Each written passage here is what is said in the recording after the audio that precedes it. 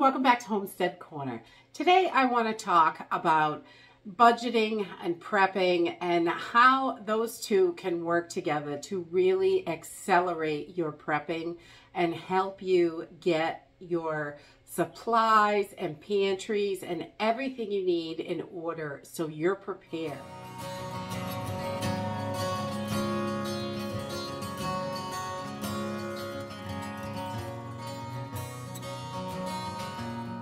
First thing I think everybody notices when they start prepping is it can be quite expensive. Some of the things that you want to get are pretty expensive, and although I think it's important to get the best deal you can, and some things we can definitely squeak by with a cheaper item, other things you really need good quality. You don't want to be skimping when you are working on protection for your home and family. Generators, you are going to need something big enough to work for your family, especially if you have medical needs and things like that that require you to run electricity. Nebulizers, CPAP machines, things like that. You are going to want good quality items, but figuring out how you're going to pay for those items, you look at them and the prices are just so stinking high. We really feel like, how on earth am I ever going to get that? I'm not going to be able to afford it. That's not in my budget. Well, when we start really looking at our budgets, cutting things away that we don't need, and maybe making a few sacrifices for the long haul, we are going to need to make sure we have what we need to get us and our family. Today I thought I would just go over some of the things that my family has done that has really helped us. We do not have a huge budget. We live pretty cheaply on the amount of money that we have for the size of our family. I mean, we have 6 people that we have to feed and house, so we want to live the best we can, and we also want to be able to be prepared. So budgeting was a huge thing for that. But the first thing that I think really was the most helpful was research. Research everything. You want to take the time and research through. If you are looking at water filters, there are 400 million water filters out there. Which one is going to be best for you? And is one better than the other? I know some people are stuck on one certain brand. That's the only brand, but that's not the only one that works. There are a lot of ways to go about water filtration. There are even ways to do it that don't cost anything.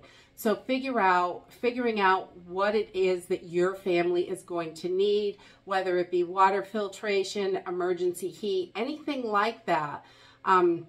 Figuring it out, researching what's going to work best for you, I think is a really great way to get started. And even if you've been prepping for a while, there are still those things that we all want. I don't think anybody ever is done prepping. You know, there's always that other thing that we really would like to get, and we'd like it to make sure that it's going to provide for our family when we need it. Sometimes it's a high-end item. Sometimes it's just getting, 100 extra pounds of rice in the house, because things just continue to get more and more crazy every day. So making sure that we're able to get those things in is really important. The next thing is inventory what you have in your home already. That is another big one. My husband and I were campers and hikers, and we still love it, but we're older and we don't do it as much as we used to. I'm not hiking Mount Washington anymore, but getting old. But we had all this equipment, so it was really helpful for emergency stuff. We've got headlamps, lanterns, sleeping bags for minus 20 degrees, things like that. We had those things kicking around in the closets, in our camping gear, just sitting there. So making sure, seeing what you actually have, because if you've got camping gear there, you've got a lot of emergency supplies there, really. You can go into those. And if you don't, once you have that list of what you have, you already have it, then you can narrow down your list for the things that you really need as far as emergency supplies. And also your pantry. You want to make sure you have a full pantry, and the more stuff you have in your pantry, the cheaper you can eat. Food is one of those things that we eat pretty cheaply, and not just from the pantry. We eat a lot of fresh. We grow some vegetables, we grow herbs, we raise chickens, we have bees. There are things that we do to help us so we're able to have some of those things. You know, you want access to those fresh things, and you don't want to sacrifice quality because of the price. The next thing that really helped us was making a plan. How are we going to attain these goals? We wanted to get to a certain amount of food in the pantry. We wanted to make sure we had all of these emergency supplies. How, you know, making a plan on how you're going to get to these goals is very important. That plan, if you just keep on top of it and keep following it, you will get there. And even if it's slow and steady wins the race, I say, every time. Nothing is going to happen overnight. None of us have $1 million sitting in the bank to go out and do this stuff. So we've got to plan for it. And the next thing was budget for it. We took right off the bat, the first thing we did when we first started prepping, it was the pantry. That was something that was important to us. We started getting all these kids, and what if something happened to one of our jobs? We need to make sure we can at least feed these children. So we have 4 kids, and it was something that I was concerned with. If one of us lost our job, how would we make it? And lo and behold, I had lost my job for a while, and thank goodness we had a pantry. It really saved our skin until I could get back to work. So getting a budget together and just going over, cut where you can. There's all kinds of stuff you can cut out. A lot of us live with more than others. Sometimes there isn't anything to cut out. But once you start prepping, we found that the food was the first thing we were able to cut on, because when we started buying 10, 20 pounds of meat at a time because it was on sale, we really saved a ton of money. We got to a point where we do not buy meat unless it's on sale now. We don't buy any top price meat. If it's regular price, it is not coming home with us. So, but we have plenty. You know, we always have plenty in the house. And I may buy 20 pounds of chicken this week, and I may not buy any meat for a couple of weeks, but next time I see beef on sale, I may buy 10 or 20 pounds of beef, or 50 pounds. It depends on how good the sale is and how much I've got in the little stash to buy that stuff.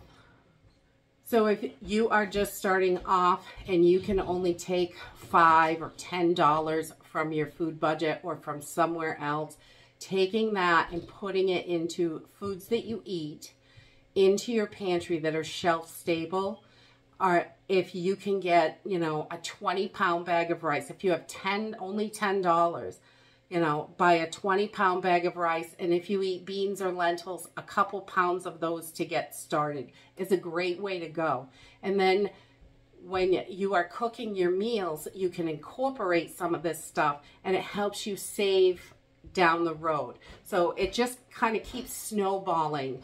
As the more you do it, the more you can snowball it and save that money. So you know, this is my buy price, this is when I'm going to buy it. And that the more you can save that way, then you build up this stash, and you can definitely start working more on your pantry, or start splitting that money up to go towards those emergency supplies. That $200 water filter that you want.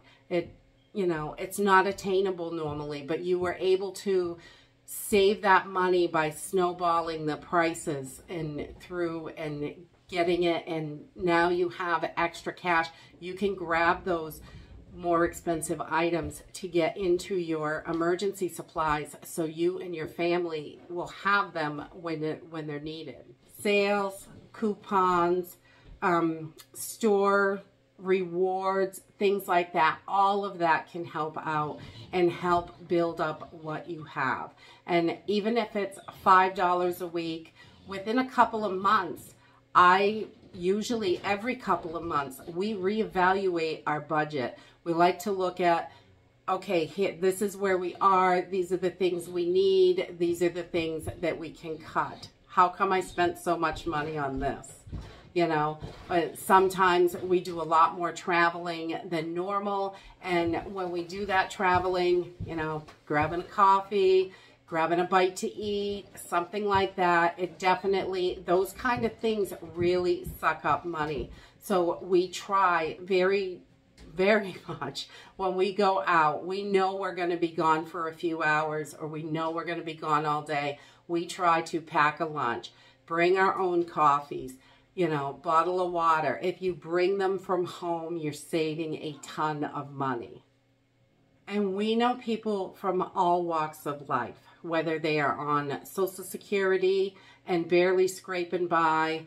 You know, there are all sorts of people that we know that do this in different ways. If you decide that your way is going to be to stock beans and rice, and heck, you might want to have your family eat beans and rice for a week to save extra money. You know, it's definitely a way to go. Some people are willing to sacrifice a little bit more than others. I know we have sacrificed a lot of things to be able to get to where we are in our prepping journey, and it's definitely something that we have to look at. What we can sacrifice for our family and what we cannot sacrifice for them. You know, we have found alternative ways to do things that were substantially cheaper.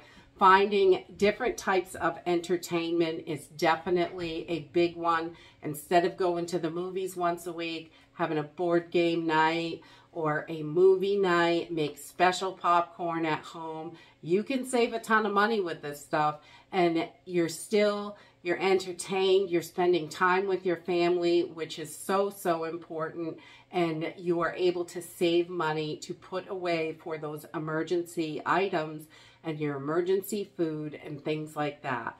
So whether it's rice and beans or all freeze-dried food, or maybe you have no protection for your family, these are all things that we need to make sure that we have and we are able to get. And with budgeting and saving and paying attention to every single penny, I think it is attainable for everyone, even on the smallest of the budgets. It can definitely be done. If you have any tips that you do to help save and so you can put more money towards your preps, please put them in the comments down below. It really helps other people, and that is what this community is all about. Making sure that we're all helping each other and being prepared the best that we can for us and our families. And that's it for today. If you like this video, give me a thumbs up.